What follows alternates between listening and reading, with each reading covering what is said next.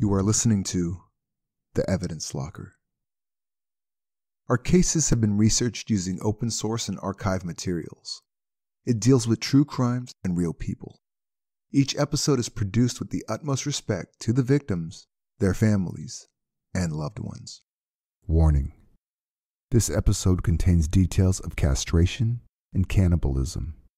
It may not be suitable for all audiences. Listener discretion is advised.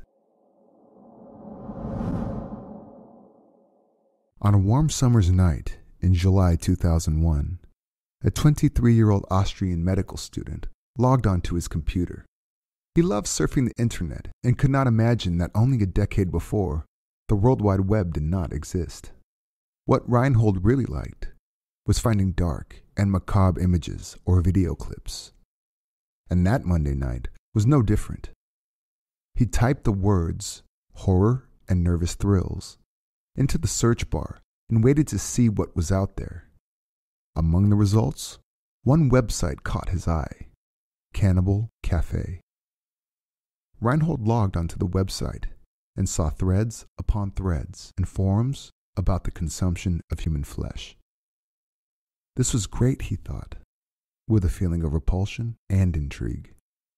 His eyes widened as he read some of the conversations. Some longed to butcher people, others were eager to be butchered and eaten. Reinhold thought this was simply a fantasy forum, nothing else. It was dark and grim, but surely it was only roleplay. Perhaps even a sexual fetish, although he had never heard of cannibalism being erotic. He saw one advertisement that cut to the chase. Someone using the nickname Frankie posted, "Hi, are you between the ages of 18 and 30 years old with an average build, and would you like to be butchered? Then come to me. I'll make it happen. Reply, informing me of your age, size, weight, preferably with a photo." Reinhold had never seen anything like this. To see if this guy was for real, he sent him an email, pretending to be interested. He also asked him how many people he had butchered. Frankie replied almost instantly, "Well, let's say I have experience, and in any case, you would not be the first. 23, that's an optimal butchering age. The body is just matured and is still very tender. Write me more about yourself, your height and your weight. I'm 38, 6 feet, and 165 pounds. I look forward to your reply. Your master butcher, Frankie." The young Austrian student knew that this was no fantasy. The man on the other end of the online conversation was a cannibal, and he was hunting for his prey.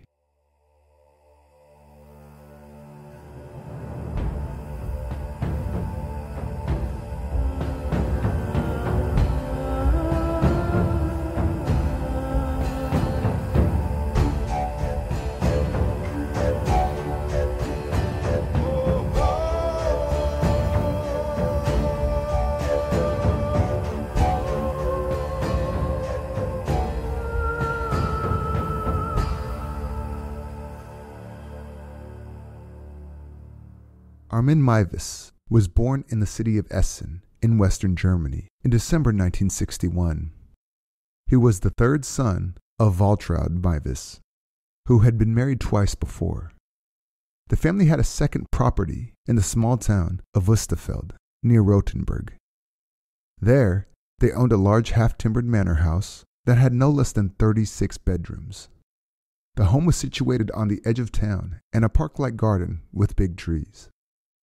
The home felt like a time capsule, with heavy wooden beams and interior decorating to suit the medieval style of the mansion. Stepping inside the Meiwes family home was like stepping back into the past. The home was busy, with 3 boys who liked riding their horses and playing cops and robbers in the expansive garden. Armin's half-brothers were from Waltraud's previous marriage, and they were much older than Armin. But they always included him in their games. When Armin was 6 years old, both his brothers left home, as it was time to start their own lives. One day, as Armin was playing in the garden with the neighbor's children, he heard the front door slam and saw his father get into his car and drive off. He knew something was wrong and ran after the car, calling for his father to stop. But he didn't. His father left without even saying goodbye or looking back. And in that instant, 8-year-old Armin Meiwes' life changed forever. For him, his father's departure came completely out of the blue. He thought his parents were happy, and after his brothers had left, his dad was his whole world. They were very close. But now his father was gone, and he never contacted Waltraud or Armin again. He also emptied the bank accounts, leaving them with nothing but their house. Shortly after this, his grandmother passed away. Another setback. Armin could not deal with the family crisis at all. He felt like he had lost his whole family in only a matter of 2 years. His mother became somewhat of a recluse after her husband left. They spent more and more time in Wüstefeld. She withdrew from any kind of social life outside of the manor house. Inside, she created a fantasy life where she would be the lady of the manor and Armin would be her servant.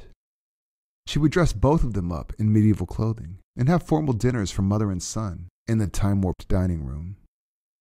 Waltraud had become bitter and cynical and directed her hatred toward men to Armin. She emasculated him by calling him Mädchen, which was a pet name for a young girl. She constantly belittled him in front of neighbors and friends. At home, Armin had to wait on her hand and foot.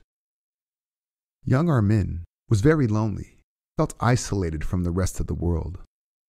So he invented an imaginary younger brother whom he called Frank.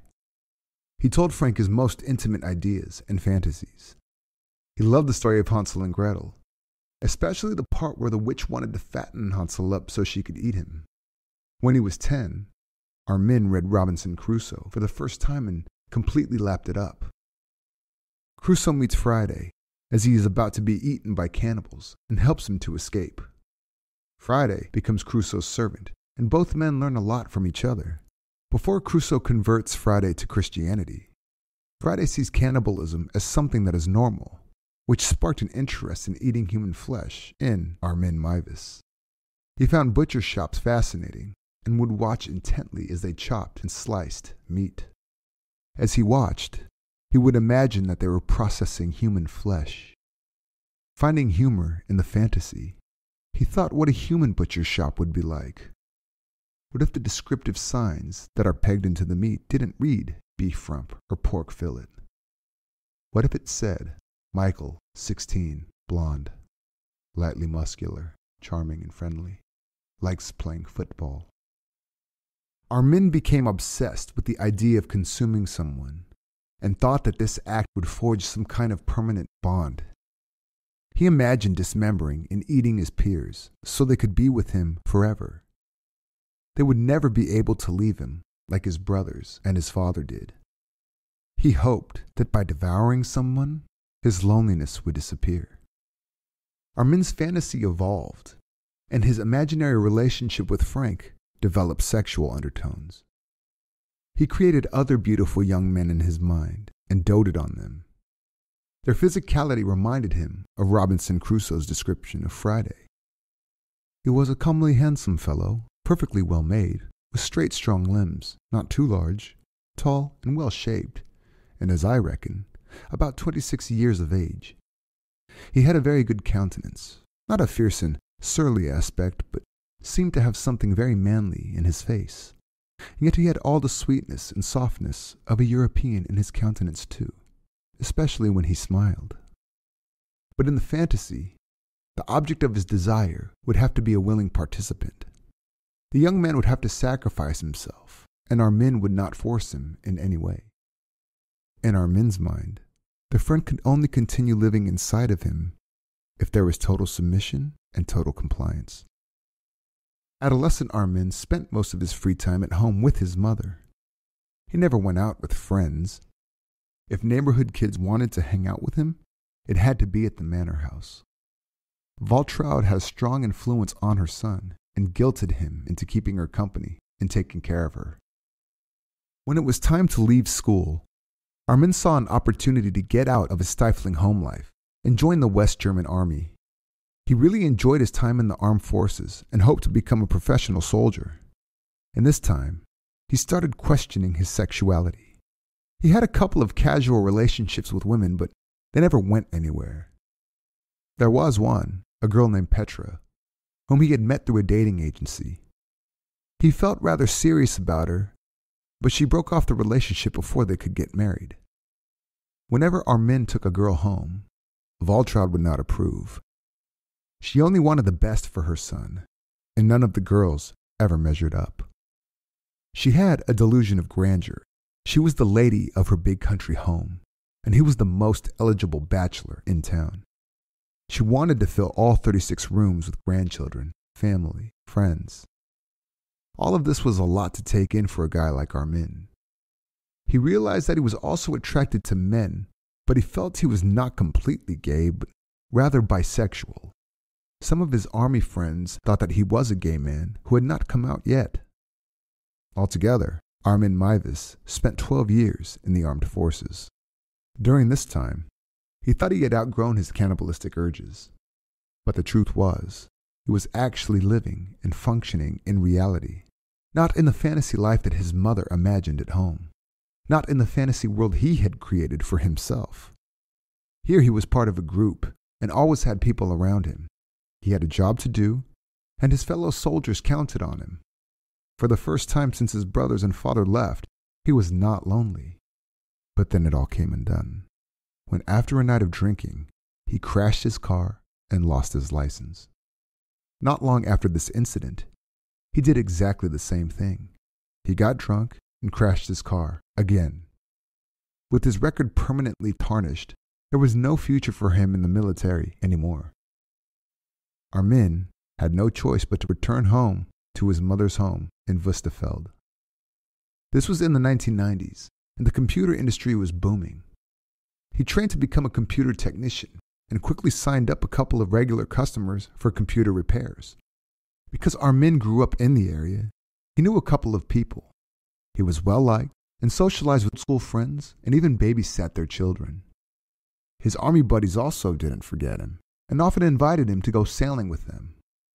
When he was invited, Armin always had to ask his mother first. His friends did find it strange that a 30-year-old man needed his mother's permission. Waltraud never said yes immediately.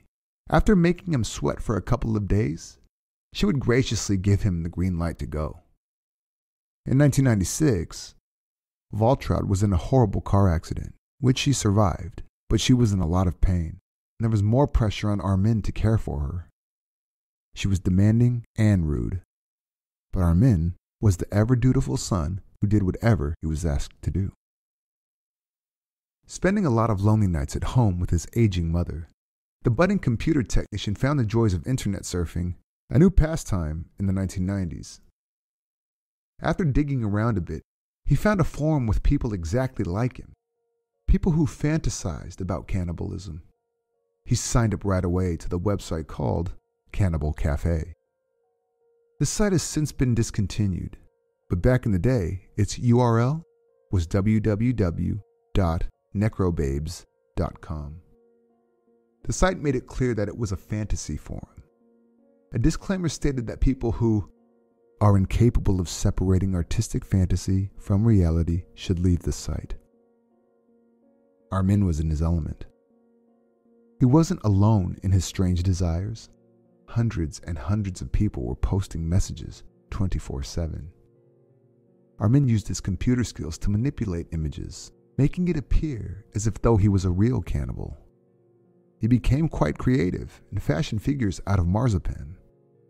He took photos of himself chopping the figures up. With some tweaks in Photoshop, it looked like he was cutting real human flesh. What he didn't realize was that he had a paraphilic disorder, or a sexual preference disorder, that was quickly getting out of control.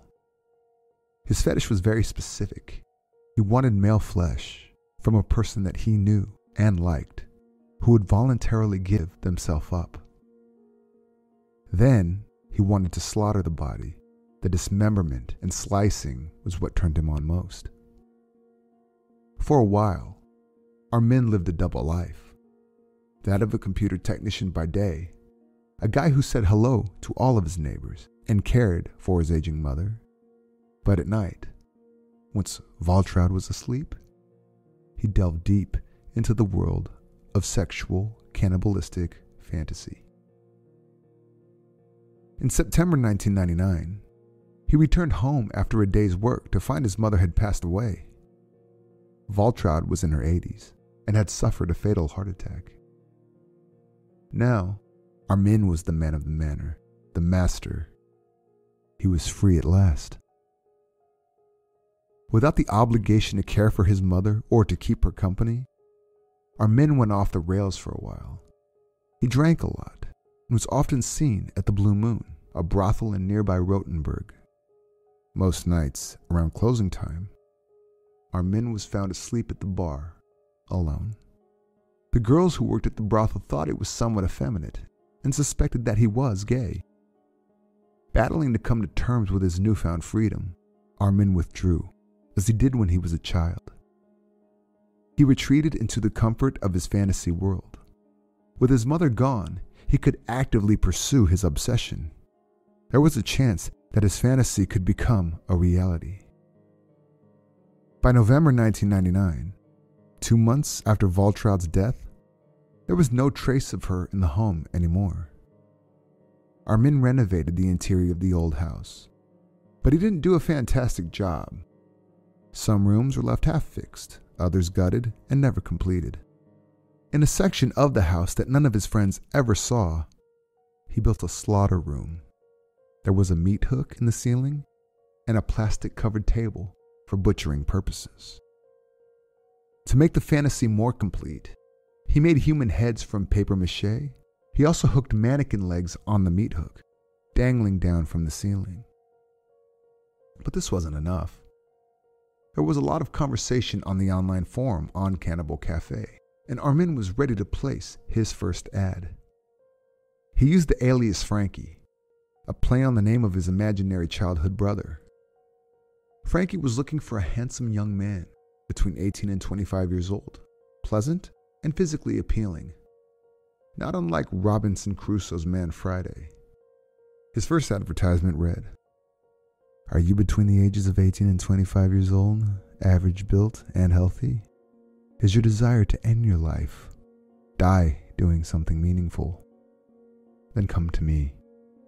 I will slaughter you and use your body to make delicious schnitzel and steaks. Interested? Then kindly apply, stating your age, height, and weight. Preferably, send a photo too. Frankie." The replies came in, but it was slim pickings, so Armin decided to adjust the age to 30 to widen the search. Astonishingly, the replies came rolling in. He received more than 200 replies, and he had to go through a screening process of sorts. One reply read, "Hello, Frankie. I've been looking for a seasoned butcher for some time who could slaughter me and let me bleed out. If you're interested, here's my email address." Another conversation went like this. "Dear Frankie, I have been looking for an experienced butcher who stuns me like a cop with a nail gun and then lets it bleed and bleed. When do you have time for it?" Armin replied, "I hope I can cut you up soon. Tell me more about yourself." The answer, "I'm 178 centimeters tall, 78 kilograms when I'm naked, black-haired, strong-build, and healthy. When would you like to slaughter me?" The first guy he met was a 34-year-old cook named Jorg Bose. He invited Jorg to his home and took him into the slaughter parlor. Jorg was aroused by the whole idea. But when Armin strung him up on a pulley, the cook felt unwell and said that he did not want to go through with it. Recording the whole thing on video, Armin then lifted his new friend down and let him go. It is important to mention that most people were only subscribing to the fantasy of Armin's request, but some went so far as to meet up with him. He would sometimes meet his prospective victims in a hotel room. Every time, they had clear instructions about how they wanted to die. One wanted to be impaled and roasted on a spit. Another one wanted to be killed with a hammer and then slaughtered. but it was the fantasy and preparation that excited them. When they actually met Armin and the reality of death dawned on them, every last one changed their minds. Armin respected this, because in his fantasy, the slaughtered person must be 100% willing. He should have no doubt whatsoever. Then in January 2001, he came upon a notice on Cannibal Café that intrigued him. The caption was simply, "Dinner." The notice, posted by Cater, said, "I offered to let myself be eaten alive. Who really wants it? Needs a genuine victim. No slaughter, but you can eat me." The man who posted the notice was Bernd Brandes, an engineer from Berlin. He was a sexual masochist who wanted his penis to be cut off. Then he wanted to eat it himself, sharing it with his butcher. Armin Meiwes reached out to Bernd, and the two started exchanging emails. Interestingly, they had quite a lot in common. They came from similar backgrounds. When Bernd was only 5, his mother committed suicide. His father withdrew from the world, and Bernd was a lonely child. When he came out to his father as a bisexual man, their relationship pretty much ended. Bernd worked for the Siemens Corporation in Berlin. He was known to be a friendly and kind colleague who was well liked by everyone. After the breakup of a long-term heterosexual relationship, he decided it was time to transform himself. His daily gym sessions paid off, and he was proud of the shape of his body at the age of 40. It was time to find a new lover. He loved surfing the internet and found himself a girl from Nigeria, pretty much a mail-order bride. But when he went to the airport to pick her up, she never showed. It was a scam, and Bernd had lost some money too, 6,000 Deutschmarks to be exact.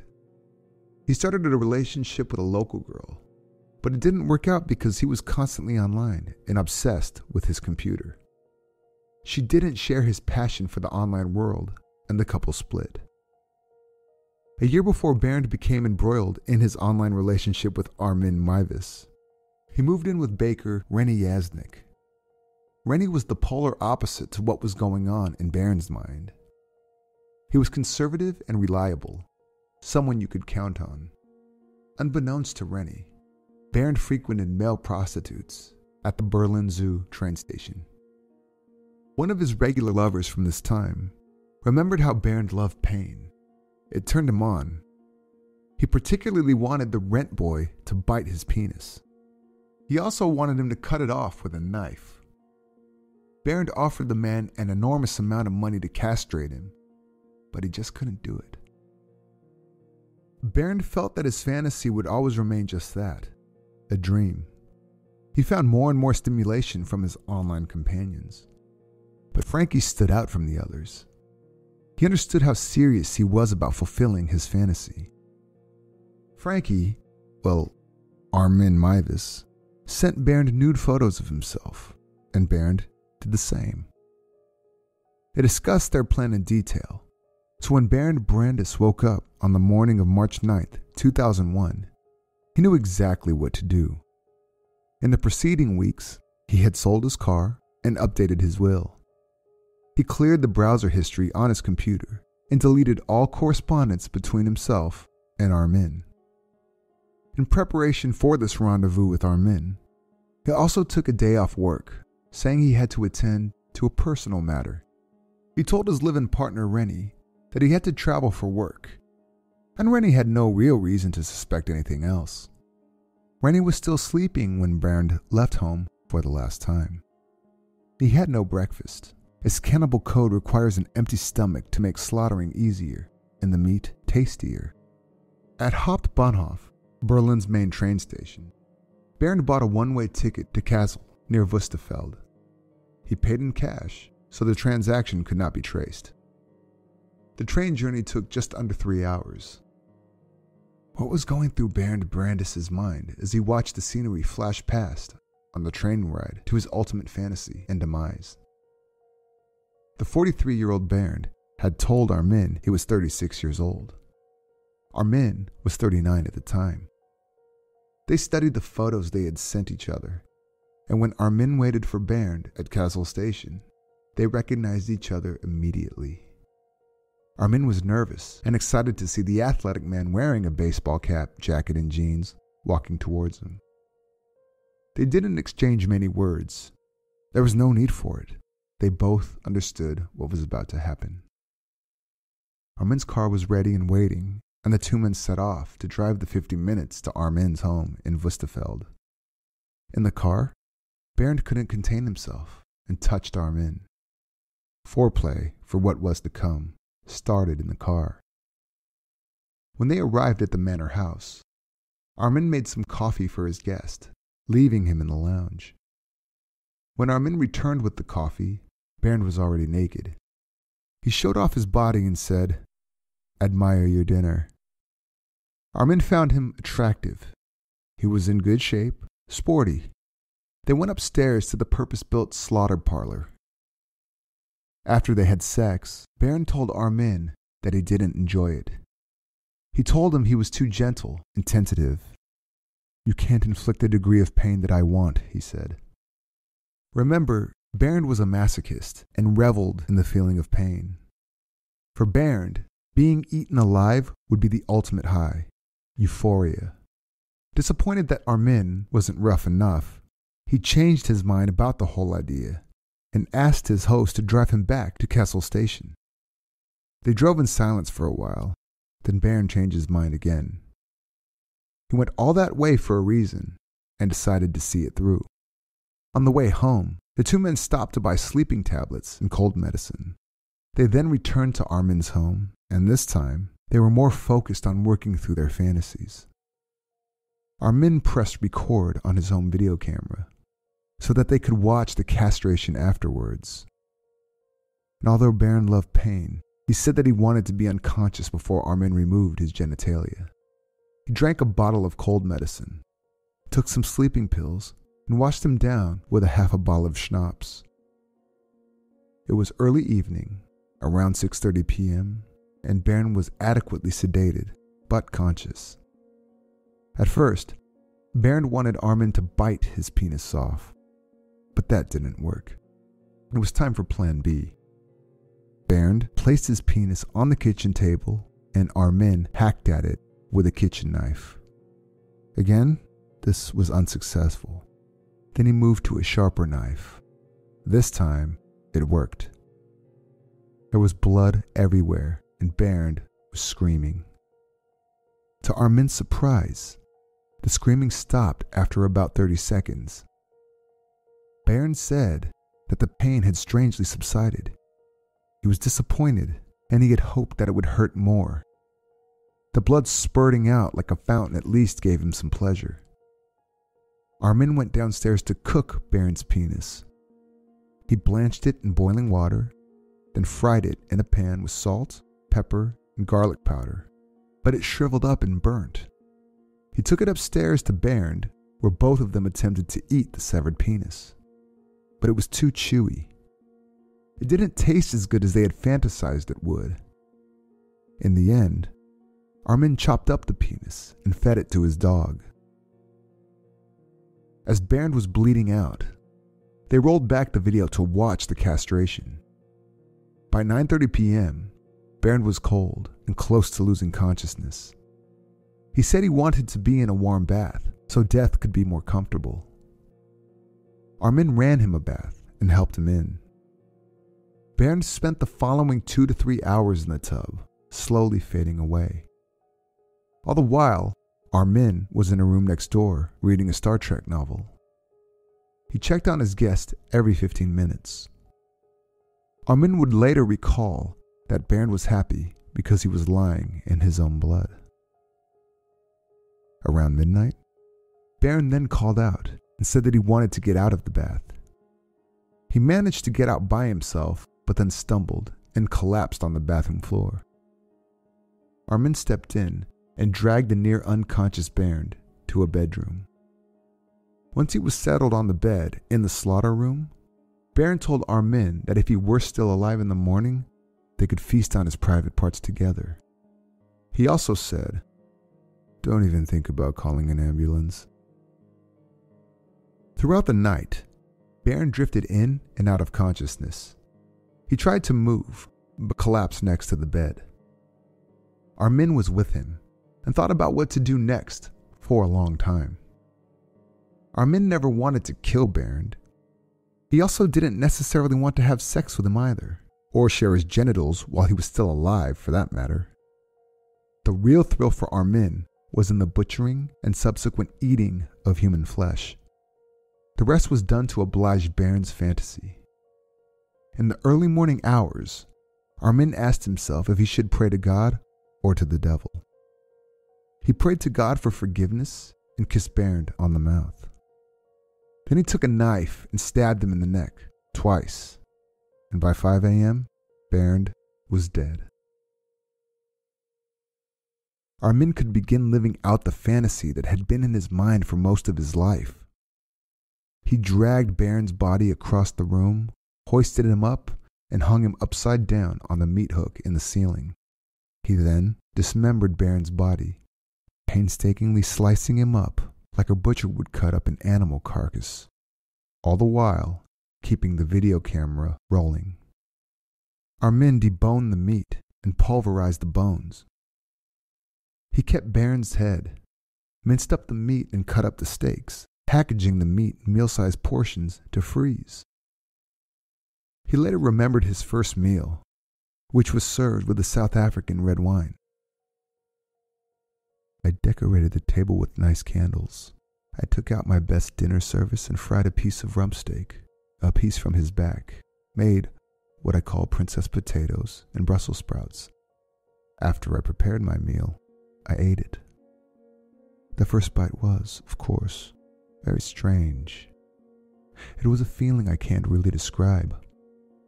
I'd spent over 40 years, 30 years, longing for it, dreaming about it. And now I was getting the feeling that I was actually achieving this perfect interconnection through his flesh. The flesh tastes like pork, but stronger, more substantial. Although I don't think that other people would have noticed the difference had they eaten it. It tasted really good.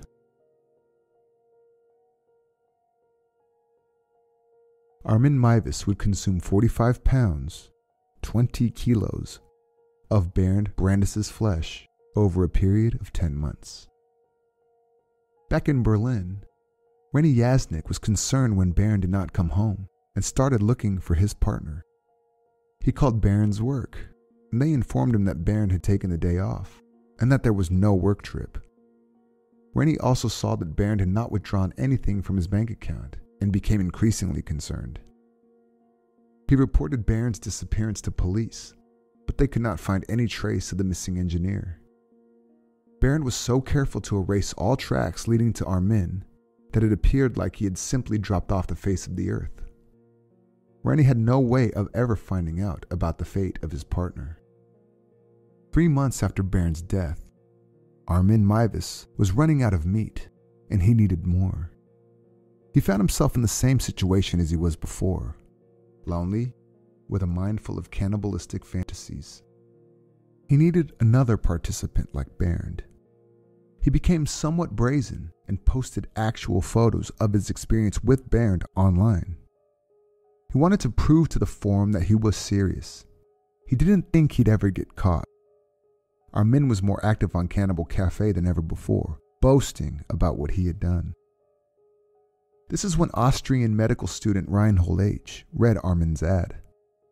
Reinhold realized that he had uncovered something horrific, so he reported the incident to police. He told them all about the forum where people would offer themselves to be eaten by other humans. It took police 5 months to obtain a warrant to search Armin's Wüstefeld home. In December 2001, police arrived at the dilapidated manor house. They searched the property thoroughly and found a chest freezer. Inside were frozen cuts of beef and pork. On closer investigation, however, they discovered a false bottom. Below were 35 bags of meal-sized portions of unusually colored and textured meat. Armin quickly intervened and said that the meat was from a wild pig. Nobody believed him. the bags were confiscated for testing. On the expansive grounds of the property, police also found skeletal remains, human hands and feet, which was later confirmed through DNA testing to belong to Bernd Brandes. His skull was found near the old stables. On the video recorded on that fatal day, Bernd can be heard joking, instructing Armin to use his skull as an ashtray when they were done. Police confiscated Armin's computer and videos, 3 knives, an axe, and a butcher's apron. But the videos taken of Bernd's death was not among the confiscated items. Armin Meiwes had hidden it. So after a short interview, police realized they did not have enough evidence on Armin, so they let him go. After the DNA results confirmed Bernd's identity, police informed his partner about his death. Needless to say, the horror of what had happened to Bernd devastated Rennie Yasnik. The remains that were found in Armin Meiwes' garden were sent to Berlin, and Bernd was cremated. After learning the circumstances of his son's death, Bernd's father refused to have anything to do with the funeral. Rennie took charge and arranged a private ceremony in Berlin with a handful of Bernd's closest friends. Armin Meiwes knew it was a matter of time before he would be arrested. He went to his lawyer about what had happened with Bernd. His lawyer advised him to confess to police and show them the videotape. He also warned Armin that the media would swoop the story up and it would be big. Armin said that he was ready to face the consequences.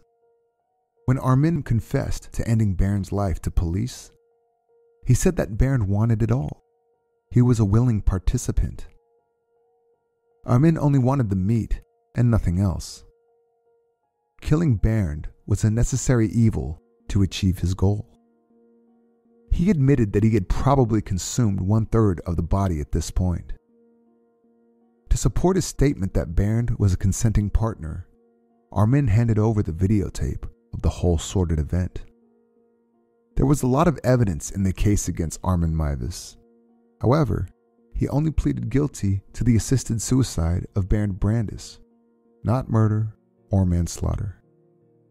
This was an unprecedented case, and prosecution had to think creatively. You see, technically, cannibalism is not illegal in Germany.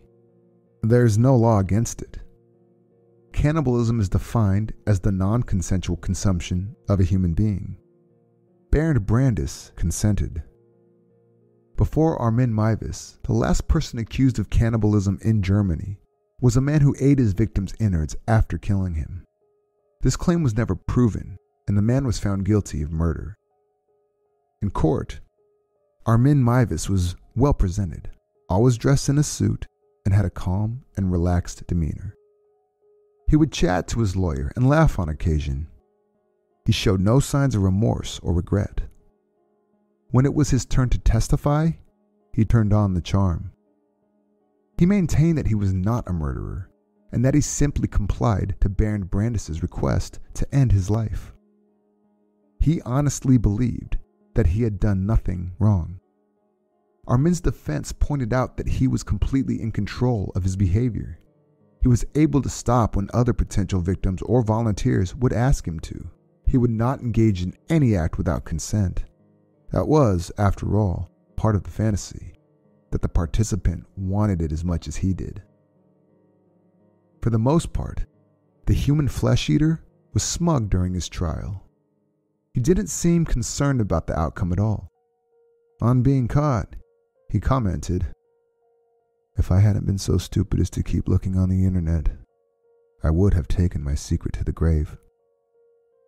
The video that was recorded on March 9th, 2001 was shown behind closed doors, a grueling 4 hours worth of footage. The judges felt it was too unsettling for public display, and the jury was only shown 19 minutes of it. Some journalists became physically ill and needed therapy after witnessing this horrid event. On January 30th, 2004, Armin Meiwes was not found guilty of murder, but instead of the lesser crime of manslaughter. He was sentenced to 8.5 years in prison. Armin was outraged and reiterated that Bernd Brandes wanted to die. It was killing by request, which in Germany carries a maximum sentence of 5 years. The German public was not satisfied. Armin Meiwes committed a heinous crime. It was premeditated and brutal. Prosecution felt the same and appealed the verdict. On the 22nd of April in 2005, the Court of Appeals reversed judgment in this case. Prosecution could go to trial again, this time to charge him with murder. According to German law, murder is the act of ending someone's life motivated by greed or to satisfy the killer's own sexual desires. That is exactly why prosecution felt secure in pursuing the murder charge. Their case stated that Armin Meiwes killed Bernd Brandes for his own sexual pleasure. The case attracted a lot of media attention. Armin was called the Rotenburg Cannibal, the Monster of Rotenburg, or the Master Butcher. The latter was how Armin's internet alias Frankie signed off his messages. Your Master Butcher. Photos of the cannibal smiling, flashing a row of shiny white teeth were splashed all over the front covers of multiple newspapers. How could this seemingly normal man be so deranged? Headlines said, German cannibal found willing victims on net, or the cannibal next door. He could have been anyone's neighbor, computer repairman, or friend. So many issues came to light and were discussed on talk shows and online forums. It was not only about the morality of cannibalism, but questions around assisted suicide sparked many debates. The way Armin and Bernd met, online, made people realize that there was another side to surfing the internet, a darker world where people conspired about things that were social mores and taboos.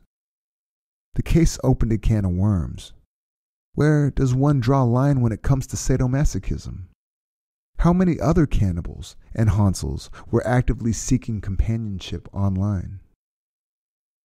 In the course of their investigation, German police estimated that in Germany alone, there are in the region of 10,000 people with similar desires. In 2004, German metal band Rammstein released a song about Armin Meiwes called Mein Teil.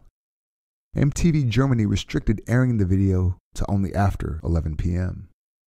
All eyes were on proceedings in a Frankfurt court on January 12, 2006. It was the retrial of Armin Meiwes. Prosecution questioned the defendant about his motive behind killing Bernd Brandes. Armin stated that he wanted to slaughter and eat someone. He had fantasized about it for most of his life. He admitted that he would watch the video of that night with Bernd repeatedly and masturbate. He would also sometimes watch it while eating meat from Bernd. On the video, it is clear that Bernd was still breathing when Armin stabbed him in the neck. Although there was a tremendous loss of blood from the kitchen knife castration, Bernd did not die because of that. It was the injuries inflicted to his neck that ended his life. In order to proceed with the sexual fantasy, Armin killed Bernd, which meant there was intent behind the killing. In May 2006, Armin Meiwes was convicted of the murder of Bernd Brandes. His sentence changed to life in prison with a minimum of 15 years served. In a candid television interview, he said that he now knows that what he did was wrong. He always thought that his fantasy could be more than just a dream.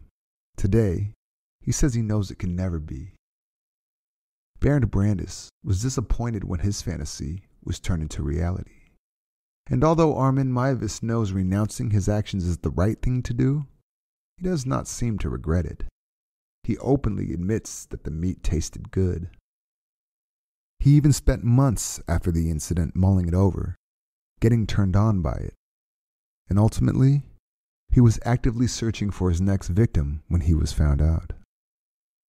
In prison, he works in the laundry and sings in the church choir. He writes in a journal, and he claims that he wants to show people with similar hidden fantasies that it can never bring them fulfillment. Ironically, it is rumored that Armin Meiwes has given up meat and has become a vegetarian during his time in prison. If you'd like to read more about this case, have a look at the resources used for this episode in the show notes. Also visit and like our Facebook page at facebook.com/Evidence Locker Podcast to see more about today's case. If you like our podcast, please subscribe in Apple Podcast or Stitcher or wherever you get your podcasts. We would also appreciate it if you could review the episodes, as it gives us some street cred in the world of podcasting. This was the Evidence Locker. Thank you for listening.